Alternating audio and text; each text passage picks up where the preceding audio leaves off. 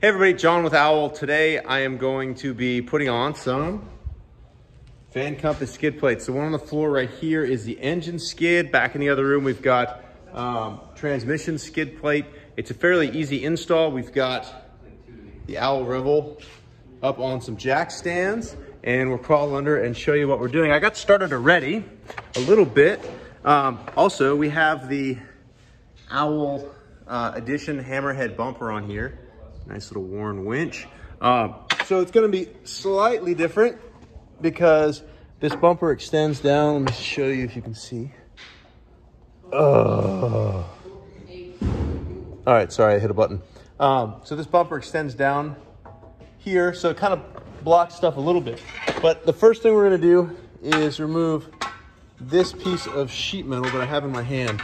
And this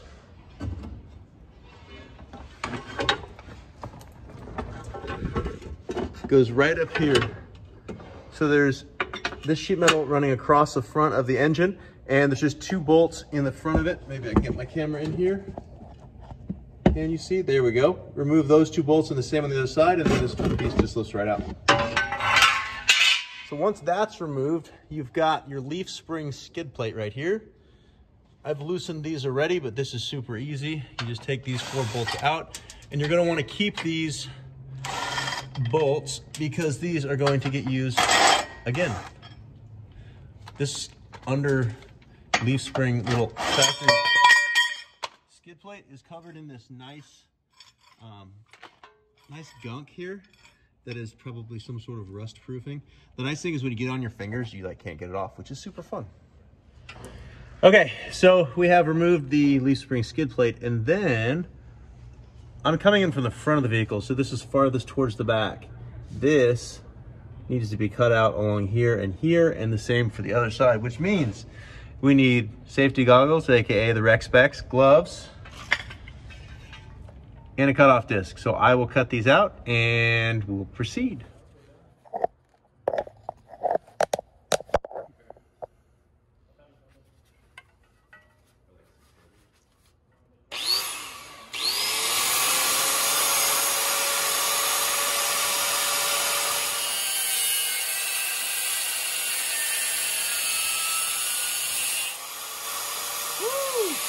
Caught the hand on fire, that's fun. Still smoking. Oh, there's a hole in the glove. Thanks, glove. Wow. Hot. Hot, hot, hot. Oh, I'm fine. It's just hot. Just getting covered in molten lava.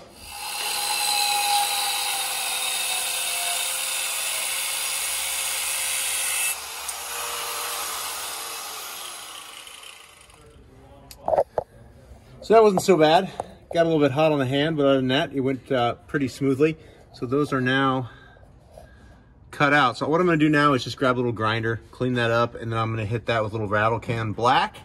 One of the most important tools in the shop is a good can of rattle can, AKA spray paint, and paint that. Also, I nicked back here a little bit with the cutoff disc. So you wanna hit that with some spray paint as well. So this is the main skid plate, which we are now ready to mount up under the van. You've got these countersunk bolts. These are gonna go in here, and this is gonna actually bolt up. This is the front up here towards the front of the van. So it's gonna kind of rotate like this. And then this is gonna bolt into where you remove that leaf spring skid plate, and that's gonna hold it up while you put in all the other bolts. So for this part, I have a 5mm Allen, and I also have some blue Loctite. Now, you don't have to put Loctite on there, but because these bolts are facing downhill, and we're actually planning on bringing this vehicle off-road, not just to the local shopping mall, I'm putting on some Loctite. If you hear noise in the background, that's because actual work is still going on.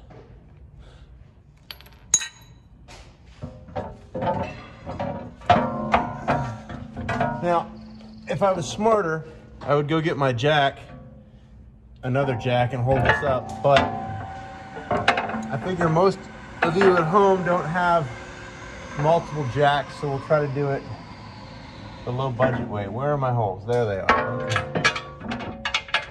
got it.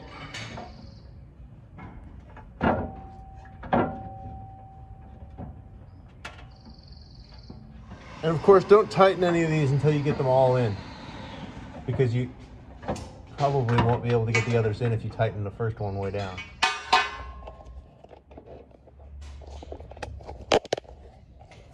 All right, so here's what we look like now. We've got those 4 countersunk bolts in, and it's basically in the position that it's going to be. We just got a little more work in front of us. So we got the 4 bolts in the leaf spring skid plate. We've got those 4 in. You don't necessarily want to crank them all down because you want to have a little bit of adjustability in this plate if need be. Now what we got to do, it's a little bit tricky. I've got one already done here. I'll show you how to do the other side. You see this bolt here and this magnet here, and then we have a carriage bolt here. So the way this works is this cross member is hollow, and you can't tighten a bolt on a hollow tube. You'll just crush it.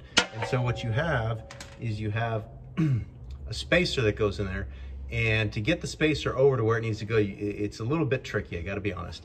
So this spacer goes in that hole, it gets slid over, you line it up with the hole underneath, and then you slide the carriage bolt up. There's no simple way to do it, it's a little bit tricky, but having good tools always makes life easier.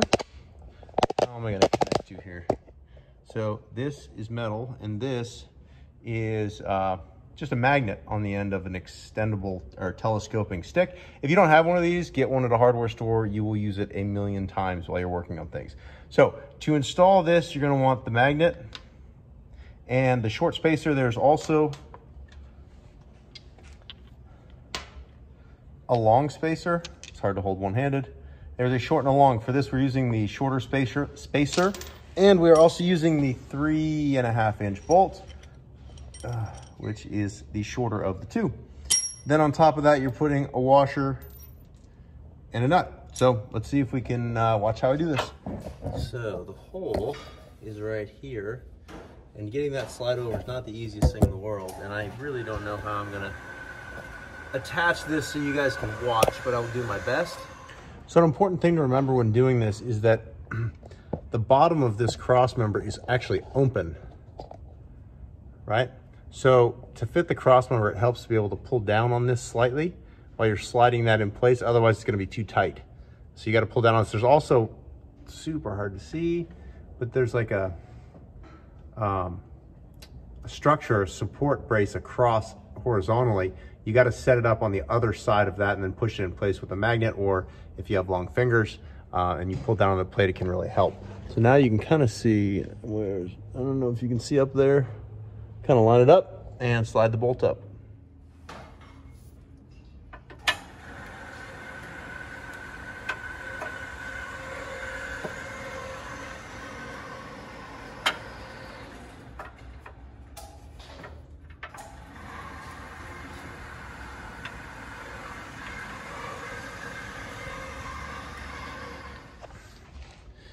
After we've got the carriage bolts in the front, now it is time to either finish that up if you only have the engine skid plate and move on to putting on the front of that, or if you have the transmission and transfer case skid plate like we're gonna be putting on, now is the time to put that on underneath. So you're gonna have to, if their instructions are shipped with a kit, you're now gonna move on to the instructions for the transmission transfer case skid plate, which we're now gonna slide in and go from there.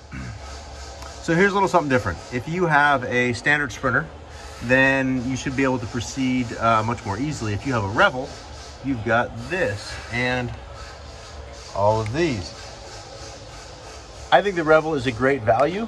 I think that a lot of the things you get with the Revel are fantastic. I think that the way the underside is handled with these wires is a hot mess. I mean, you've got a structure that's meant to kind of support and protect the underbelly here, and you have wires zip tied onto the outside of it. But anyway, this is not a bitch session. We have to take this off if we want to put a proper skid plate on. So you have these self-tapping screws, which I think are like a 10mm ish. It'll work. Zip these out, take this off, and then you're going to be able to put this skid plate up. It actually slides in. See this little gap right here? it actually slots in here before you tighten everything up. I pulled the 4 self-tapping screws or bolts, hex head screws from here. And before I take this off, I want to say make sure you get a hold of those self-tappers, because those are a great way to get a flat tire. Make sure you pick those up off your driveway and get rid of them. This, you got to kind of flex this metal up and then pull it down. And it comes off. And then you can kind of throw that away. And then you've got these here. You may need to clip this to kind of stuff them more up to get this thing to clear, because the way this works, this is going to slot in here.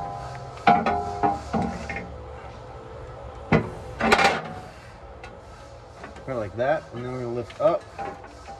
You got to push all those wires up in there. So I'm gonna have to clip.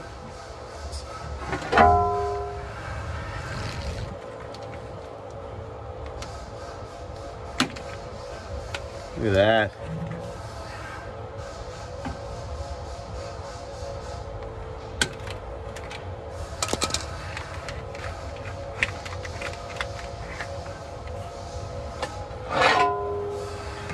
See how I pulled the wires through that opening now? It's actually going to protect them much better. And then you've got brackets go over the top of that, so they're going to get squished down again. Okay, so this next part is, for lack of a better word, a pain. You're going to try to get that spacer, you can kind of see it right. Why can't you see it? Right there, that black kind of tube in the back. That needs to be over that hole, which has both plates. The transmission skid plate slides over the top of the engine skid plate. I've actually got everything held up by a jack right now. You see that? And there's no good way to do this other than to make sure these are loose in the center, those 4 countersunk bolts. Loosen everything up, pull this way down as much as you can, and then fiddle with your fingers, get them nice and shredded, and eventually you'll get it. So we've got those spacers and the bolts in, connecting the engine skid plate to the transmission skid plate. And now what we got to do is take these brackets and put them over the top of where all those wires are. And then you take these Allen head screws and bolts, or excuse me, Allen head bolts and nuts, and you run those up and you tighten them down. So this right here is why, if you have a Revel, any Sprinter can benefit, but really a Revel especially, if you have a Revel, getting the transmission transfer case skid plate in addition to the engine skid plate. Look at how previously all of these cables hung really low on the vehicle and would have been the first thing to contact any sort of off-road rock, log, etc. Now they're all tucked up. You've got these side wings that push all these wires. They're still loose enough that you're not pinching them, but everything is held nice and tight and tidy. It's not going to move or flex, and you've got a lot of protection here. Anyway, I think it's really nicely done, and it's really going to help out with all of your kind of low-hanging underbody stuff that you have on a Revel. So now that I've got kind of all the bolts in, I've got one more bolt to put in here, but I'm going back and I'm tightening all this stuff up. I can't, for the life of me, I think I lost that bolt, so I got to put another one in there. But right now I'm going through and tightening all of the stuff that I left loose, of course dropping my wrenches, tightening all the stuff that I left loose earlier so that I could adjust the plate enough to get all of my bolts in, going back and making sure everything's nice and tight. So we got one more part to put in, and this is that front skid plate, which is going to kind of fill in this gap right here. You can see the Van Compass logo. Now, since we got everything powder coated blue, what I want to do here, good old rattle can,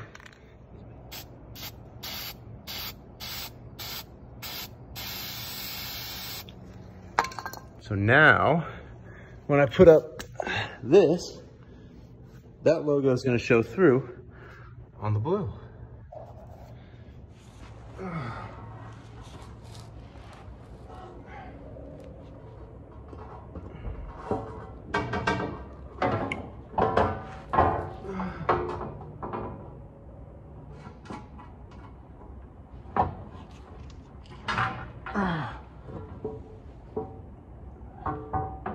So now I'm going to grab one of these bolts that we used earlier, or that we saved earlier from the transmission item, and I'm going to try to get it in.